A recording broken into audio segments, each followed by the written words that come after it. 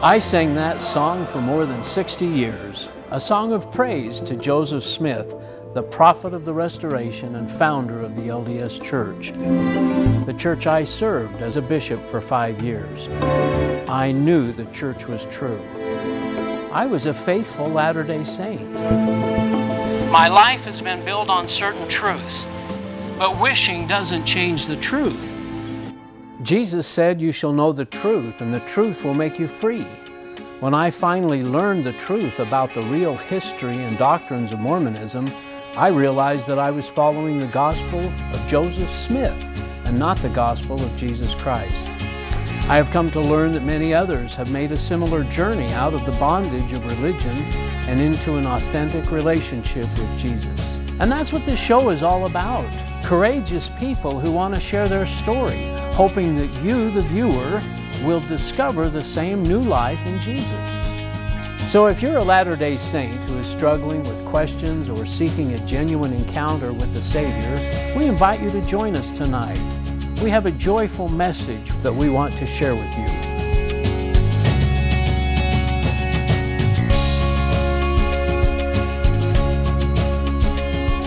Good evening and welcome to the Ex-Mormon Files here in the heart of Salt Lake City. I'm your host, Bishop Earl, and I appreciate you spending some of your evening with us.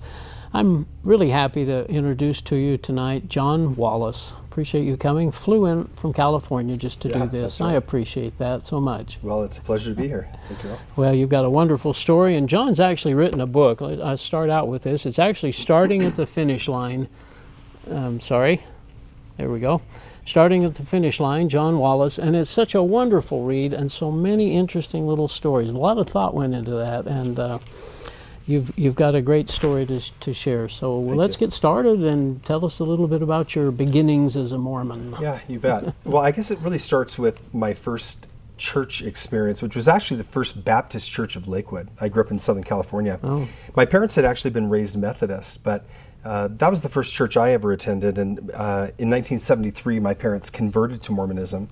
And so I was 8 years old at the time. I just was along for the ride. Easy to get baptized at that point, was it? Indeed, and just from the get-go, it was such a wonderful experience. I remember at the Baptist church, my middle sister and I were sort of invisible. No one really ever knew our names, and as soon as we joined the Mormon church and we became part of the Lakewood First Ward in the East Long Beach stake, everyone knew me, and now I'm in Cub Scouts, and it was fantastic. They were very warm and welcoming. My parents really appreciated that too. Yeah, I'll bet. But, and so my childhood was fantastic. Very I loved active in the church. Very much so, yeah. Church. Primary, of course, that was midweek, and I guess it still is, and church on Sunday. No, I think they've changed primary to Sundays now. Oh, they have now, okay. Yeah. So seminary should take. Yes, seminary. I didn't appreciate that so much because we had to ride our bikes to the church house morning, at 6 in the morning. Yeah. But I've always said that I very much appreciate my Mormon foundation because it kept me on the straight and narrow when I needed it the most. Really? So it's interesting because a lot of my Christian friends they'll say, "Oh man, that must have been a drag growing up Mormon." Not at all. Yeah, learned a lot of good lessons. Absolutely. It was all a preparation for me and no regrets. Yeah. You ended up going on a mission. Where'd you go? Indeed, yeah. I went to the Buenos Aires South mission in the fall of 1984. I put a year in at BYU. Actually, I went to BYU Hawaii as well. Oh. Before my mission. Came back and finished up my degree at BYU and then on to dental school at UCLA. Oh, wow. Yeah.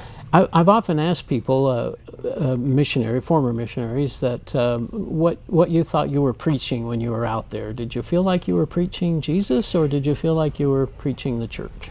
That's a great question. And for me, it was sort of a wake-up call in that I noticed that as the first discussion was primarily, life is eternal. We live after this life, and there's a God in heaven that loves you.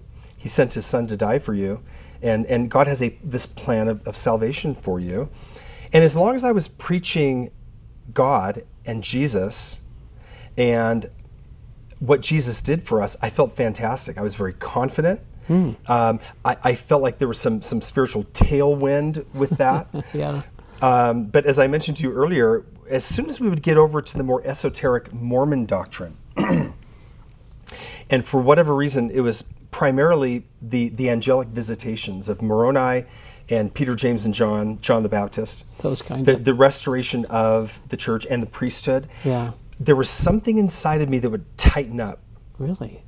And whereas I had been free and easy the week before visiting with this family, for example, now I'm tight. And there would come that point also where I would need to bear testimony of the truthfulness of the Book of Mormon, of the church itself, of course, and the prophetic calling of Joseph Smith, and I couldn't do it. So I got creative, Earl, because I didn't want to get sent home. I was having a great time, you know. So you used other words. Yeah, that's right. And so I would get to the end of where I was supposed to say, I know this church is true. Yeah. I would find myself saying, the church is a wonderful organization that provides many opportunities for service. And instead of, I know that Joseph Smith is a prophet of God, Joseph Smith was an amazing man and had tremendous leadership skills and charisma. I haven't lied. Yeah, and I could live with myself. Now, one companion in particular sniffed me out. And we're still best friends to this very day. Wow. And he's still active in the church. I love him to death. He's my very best friend. But he knew as early as 1985 that I was happy to do my part to serve the God any way I could, but that I didn't really believe. Wow. At that point. I wonder if people paying attention in fast and testimony meetings might hear those same kinds of words or same omissions or same playing around with words if they really paid attention. I'm encouraged by the fact that on websites and blogs these days, and I don't know if you've noticed this or not, but Latter-day Saints conversing with other Latter-day Saints, they want to know, are you a TBM or a CM? Are you a true believing Mormon or are you a cultural Mormon? Oh. I'm very encouraged by that. 30 years ago, that would not have been the case. You would never identify yourself as merely a cultural Mormon, even though we knew that they existed, and ultimately I became a cultural Mormon. Yeah.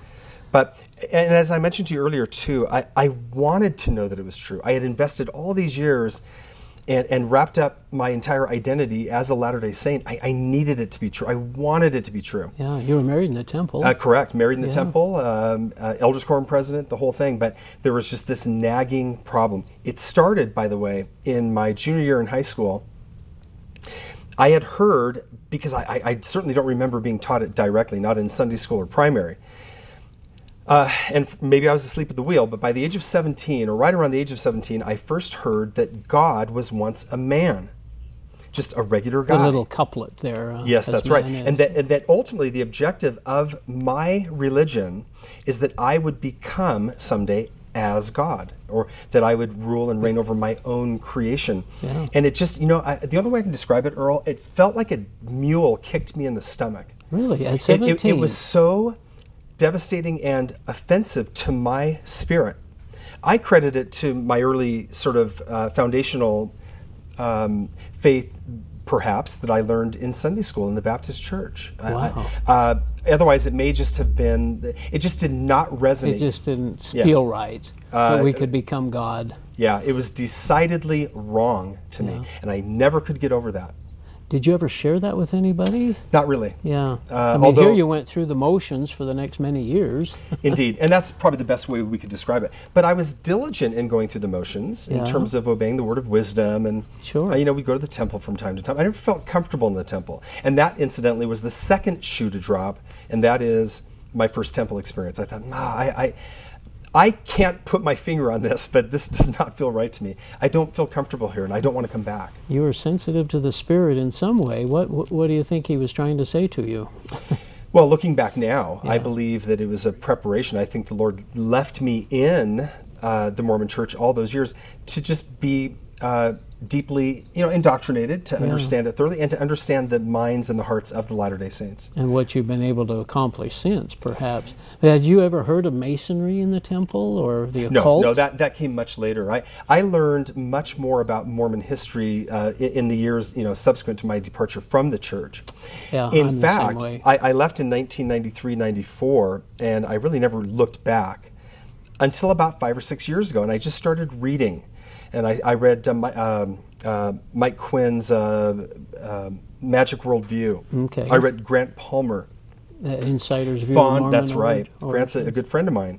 I read has become a good friend, Fawn Brody and Richard Bushman, which really intrigued me because Bushman is an active Latter-day that's right. Saint, yeah. But yet I think more and more we're seeing a courage on the part of these really brilliant historians that are not afraid to look at the real Joseph Smith. Yeah, Grant Palmer was an institute director, and that's right. Yeah.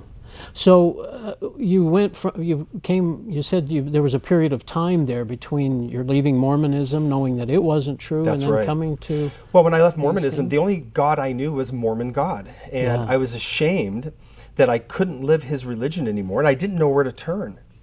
So I'm 28 years old, recently divorced at that time, single. I was met with some success quite quickly in dentistry, so I had some discretionary spending. Yeah. And I'm not proud of this, but it was sort of party on, and I had a great time, and I went out into the world.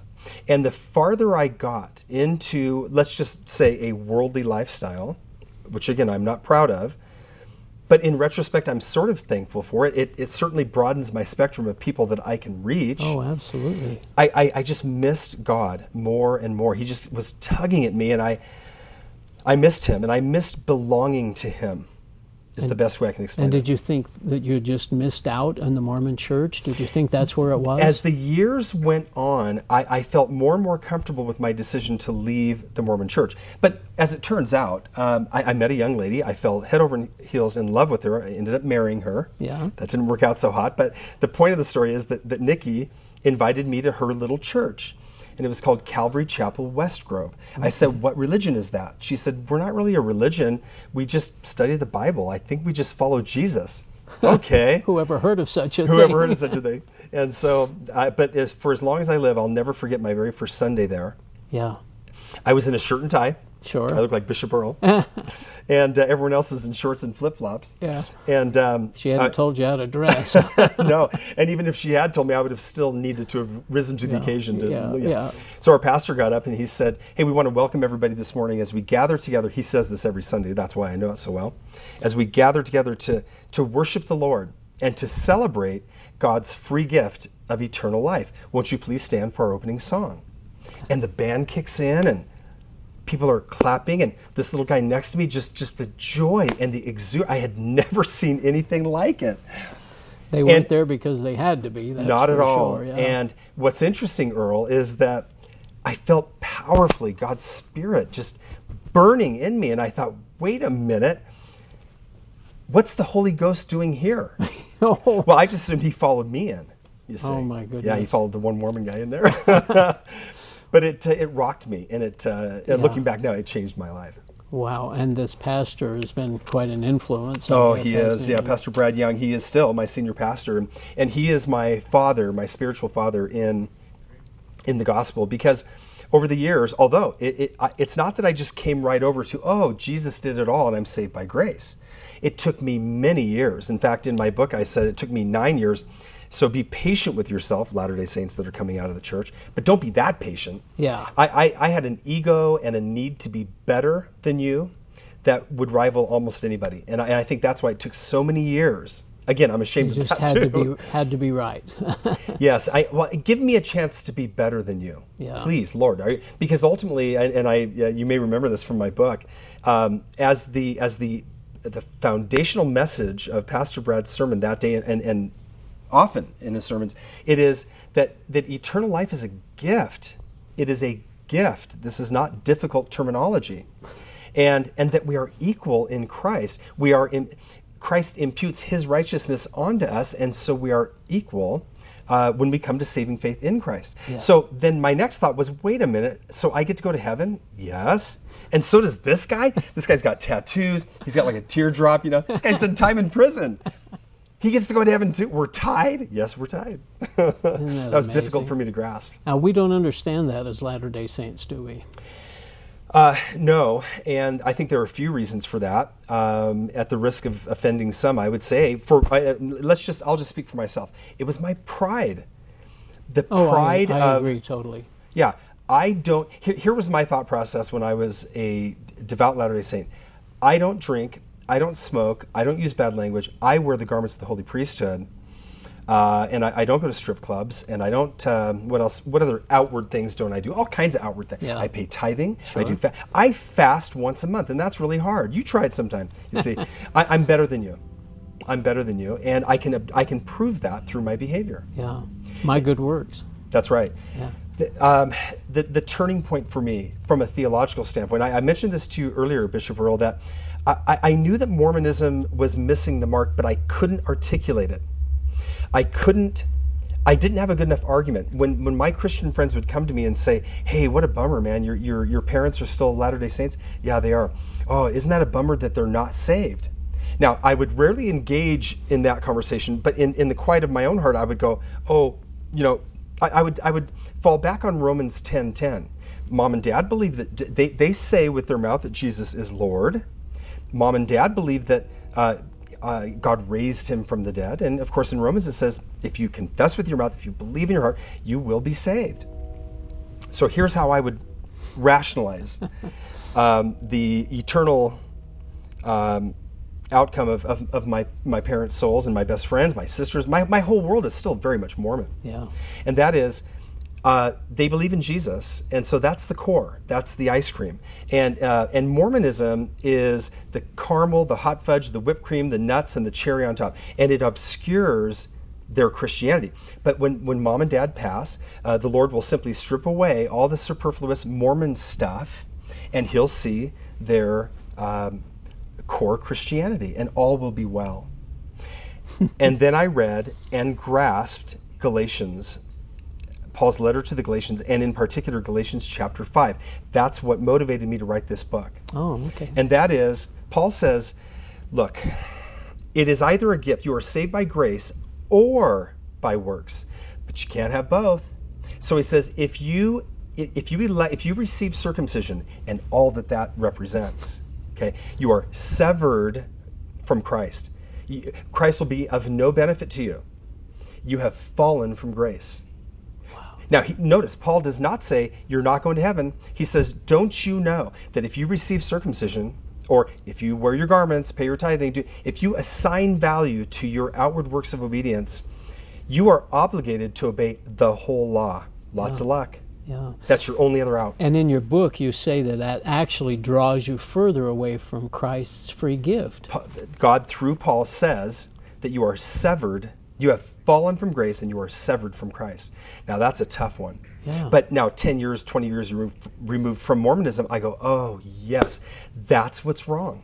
Oh, but Mormons are such good people. And you know what my response is? What? Yes, they are, and that's the problem. They're good people, and they assign goodness to themselves and build upon that goodness. My parents are the most wonderful people you will ever meet in your entire life. And I asked my mother recently, hey, Mom, heaven forbid, if something were to happen to you tomorrow, where would you go? Oh, honey, she said, I don't know. Oh. Well, Mom, I said, aren't you and Dad basically geared up for the celestial kingdom? Yeah. Oh, gosh. And so I went through all the commandments. Don't you obey all these things? Well, and they just don't know, of course. They just don't know. That's right. Now, you've mentioned that you know more about Mormonism now than you did as I felt that I needed to. Yeah. And ultimately, and by the way, my book is for the struggling Latter-day Saint. In my introduction, I said... There are so many wonderful stories in here. It's just really... Well, I appreciate that. And I know it's available at utlm.org.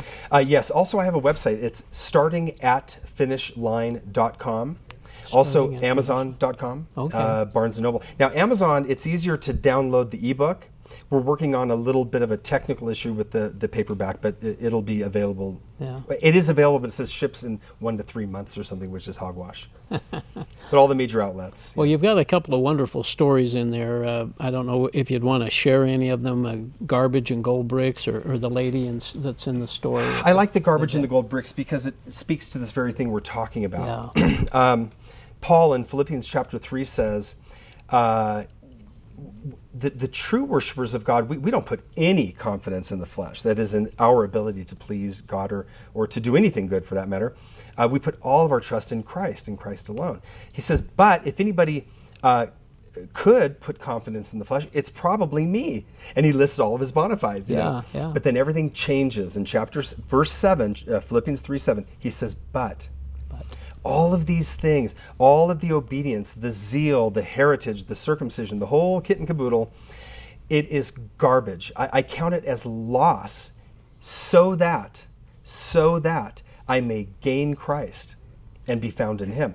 Not having a righteousness of my own, although he just got through saying that how righteous and that's fulfilling right. he was. Yeah, and I don't doubt that. He was the Hebrew of Hebrews. Yeah. He says not having a righteousness of my own by the law, but that which comes from God and is by faith.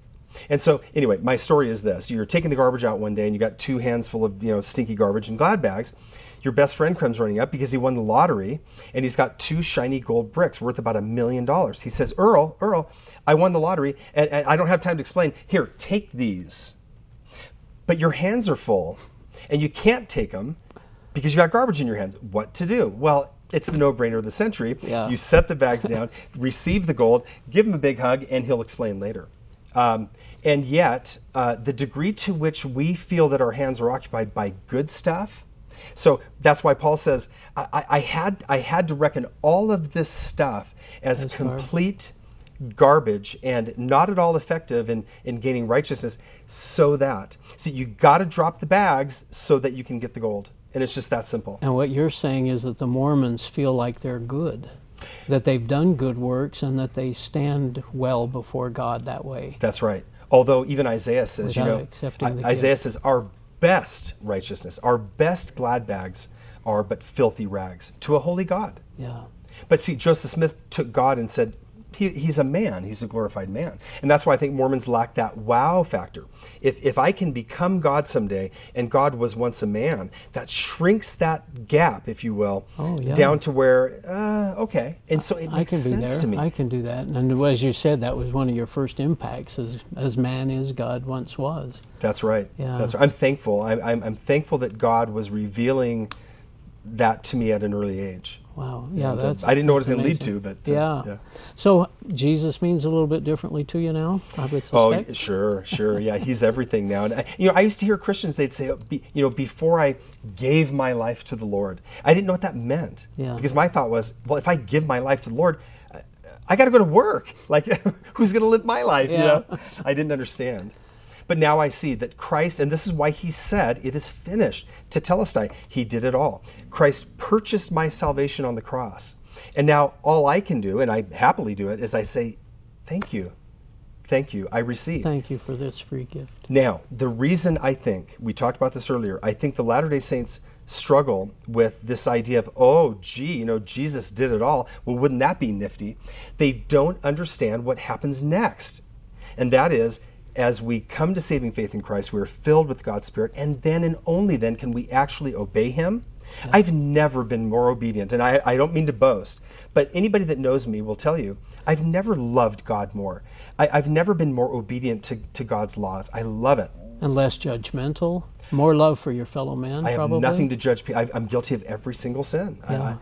as I look into my past, which is why I said I'm sort of thankful I had those dark years. What am I going to judge you for? You've been taught so much in both your Mormon life, your period of inactivity or discovery, I guess. What about the Bible now for you? Oh, I love it. It just about 10 years ago, it came alive to me, and I crave it. It's how I start my day. Yeah. It just becomes so crystal clear. As a Latter-day Saint, I remember at BYU, I had a New Testament course, and we just jumped right over the letters of Paul. Isn't that amazing? Now that I know, now I understand Philippians and Romans and Galatians. Now I see why the Latter-day Saints really kind of need to skip over Paul. They can't afford to teach Paul, because Paul says that by the works of the law, no one can be justified. That it is we are saved by grace through faith, and this not of yourselves. Yeah. Not of yourselves.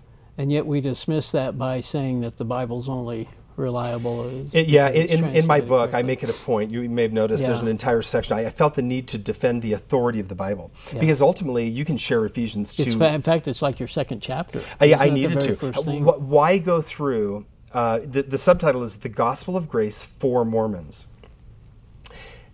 I want to be able to explain what Jesus taught, what Paul taught, but in language that the Latter-day Saints can understand. Yeah. And I'm thankful, that I still speak Mormonese. I have the ability to remember, and I'm thankful for this, what it felt like to be LDS and what it felt like to read verses like Ephesians 2, that we're saved by grace alone. And the easy and I think unfortunate cop-out, which is, well, the Bible isn't translated correctly. Well, we know for a fact that the Old Testament was translated correctly because of the Dead Sea Scrolls. Case closed. And so different than the Joseph Smith translation. Indeed. Well, believe it or not, our time is just zoomed by, and I'm just looking here to see if there was something that is there something you'd like to say to the LDS, or? Yeah, you know, I recently read Lynn Wilder's book, and I've Unveiling Grace. Yes, and the Wilders and we've befriended each other, and I think Micah Wilder had great advice. I'd like to reiterate his advice, and I can't think of anything better. Micah invites the Latter-day Saints to read the Bible as if you were a child. This was the challenge from the Baptist pastor back in Winter Garden, Florida, which was he was reluctant to take that challenge, but he did.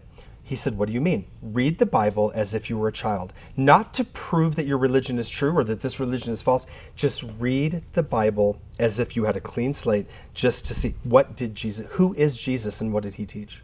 What did he teach? What he didn't teach? What did Paul teach? And what did... That's and right. what they didn't teach. Correct. Yeah. Now, I understand that part of their argument is, well, there are many plain and precious truths removed from the Bible, but there's really no paleographic or inscriptional evidence to back that up. It's just sort of lots of New Testament manuscripts, too. 25,000 to be exact. Approximately, yeah. Approximately, that support the New Testament and the words that are there.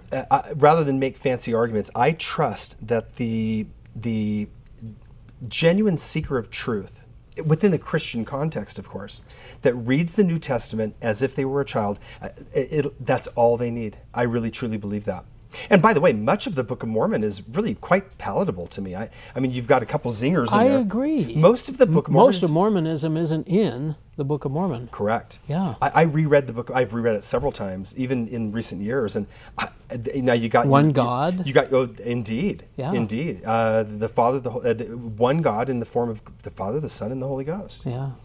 Now you got your 2 Nephi 25:23, which little blips gets them going off in different directions. Yeah. Moroni 10, I'm not too fond of, and that you've got to remove all ungodliness, so that And how did the Holy Spirit get here when you walk in? Yeah, that's right. He followed me in. Well, John, the time's up. I appreciate you coming so much. It's been a pleasure. And the effort that you've taken to get over here I wouldn't have missed to it. share your story, and I know you're going to touch some hearts and some lives. I pray people will listen and pay attention, because Mormons are following this gospel of Joseph Smith, aren't they? And not the gospel of Jesus Christ. Indeed. Good night.